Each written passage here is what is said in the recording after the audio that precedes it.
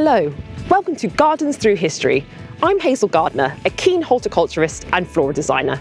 In this series, I'll be visiting some of the most fascinating English heritage gardens around the country. I'll be learning about their history, chatting to the gardeners that maintain them, and finding out how every garden keeps faithful to the historic origins. I'll be sharing some top tips inspired by historical gardening for you to try at home.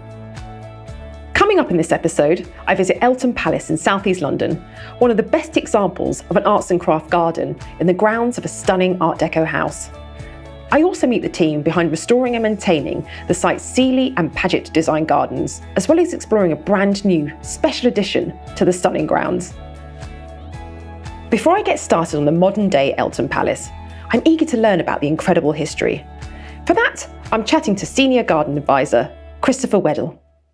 Hi Christopher. Hi Hazel, welcome to Eltham Palace. Oh, thank you so much. It is glorious. It's wonderful, isn't it? So tell me a little bit about Eltham. When and why did it come to be? Oh, well, Eltham has such a long, rich history. It appears in the Domesday Book, but I think the true foundation of the site was probably in about the 1300s.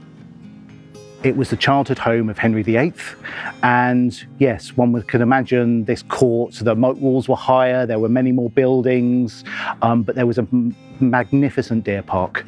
It was probably about the second largest royal park, if it was still in existence today, and it was enjoyed for hunting. So at the beginning of its life, it really had a rich history. There was, lots going on here. But then something kind of happened. What happened? It was abandoned. Well, it fell out of fashion a bit.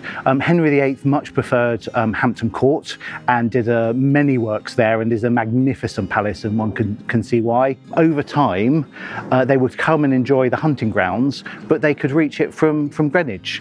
So the buildings fell out of use. They weren't maintaining it so well. It was more fashionable to go to other palaces, and it gradually deteriorated. The Civil War then interrupts. It becomes a base for parliamentarian forces. By the 18th century, it had agricultural uses, so it was farmed. The buildings were used for agricultural equipment and storage and animals and those sorts of things. It was handed over to what was then the Office of Works and then the Ministry of Works to look after it. So luckily, a very rich couple, took a fancy to it. Tell me about the courtiers, who are fascinating in themselves. The courtiers are just amazing. I think they were looking for a country pad. They had lots of horticultural friends. They liked travelling. They liked the open spaces. And I think they were looking probably for a luxurious home, or an estate they could turn into their luxurious home. And they took out a 99-year lease from the Crown Estate. They employed Seeley and Paget as the architects to design their house, and they moved in 1936. What changes did they actually make to the grounds and the gardens? The changes were quite substantial, and we do have a wonderful record of photographs taken by the architects of before their works and then after, and it is quite telling the amount of work that was taken place. They'd obviously travelled well, and I think they were looking for a fashionable garden. But actually, we've got this wonderful cine film, and you can see them enjoying the garden. So I think it was personal choices that they were making. We have country life photos of tulips, which we know that were planted widely in the spring. We can tell from some aerial shots later that dahlias during the summer were the thing for the bedding. Stephen Courtauld had his influences as well. He loved climbing in the Alps. So I think he was into his alpine plants. And I think this rock garden is about the detail of big rocks and small plants. And I can imagine him taking his horticultural friends round of an evening before dinner, going and looking at the plants that they would have perhaps seen on their expeditions, their journeys in the Alps and the like, and actually seeing them here at Eltham.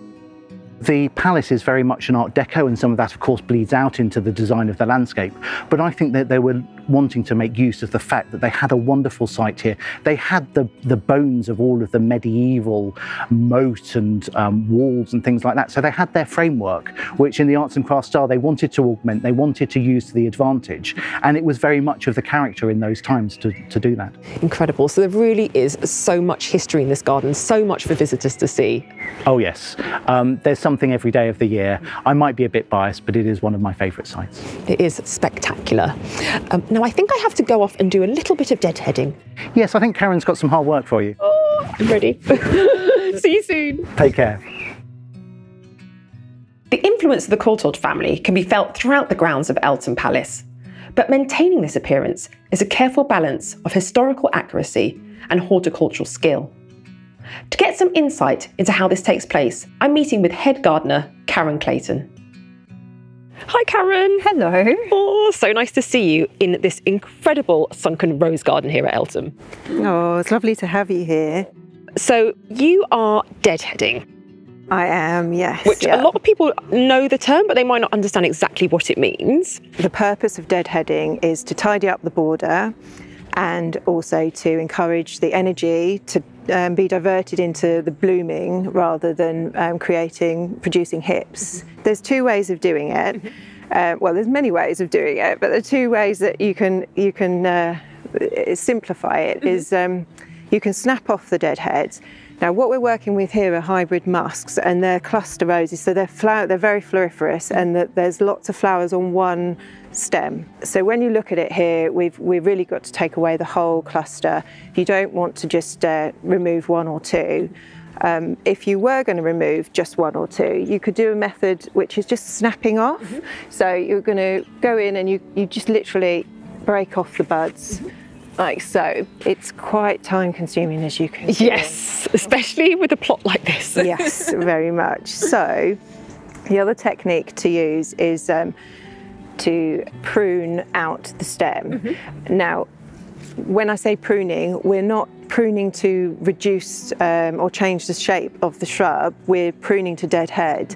So you're taking a single stem and you're looking for where the vegetative growth is, which is marked out by either a growing shoot or a 5-leaflet node of leaves here. So you can look at the stem and then we know we're going to take that one out. Look for where the vegetative growth is, somewhere around, or so here we go, we can make the cut here. So you're removing all of this. And what people may not know is that roses have a second flush. So they'll have their first bloom and then they'll have their second flush. So this is essential for that, for that second bloom to keep going. So for this one, obviously all of this has like gone over. So I'm going to do the cut there. Yeah. Yes. Yeah.